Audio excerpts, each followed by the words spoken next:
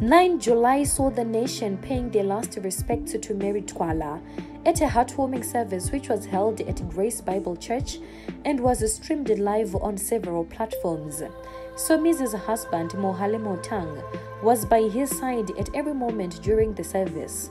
Mary Twala's final resting place was only witnessed by a handful of close friends and relatives, including Bonang Matieba.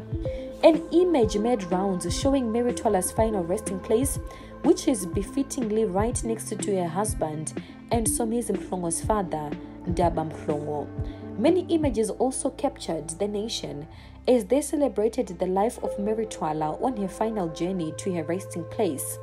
Her son Somizi Mhlongo took the time to share his appreciation and gratitude to the nation for support during the most difficult and challenging time. Taking to social media, the Somizi and Mohale, the union star, tweeted, "My tree has fallen, Lalama," along with a picture.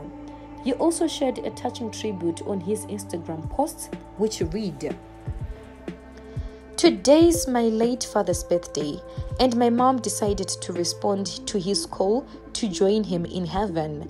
The tree has fallen. I am shattered to the core, but I will be very selfish if I don't release her. My mom lived to the fullest, achieved beyond her dreams. It hurts like hell, I won't lie. A day without her calling to me, either say I love you or give me money. Thank you, South Africa, for loving the phenomenal superstar that is my mother.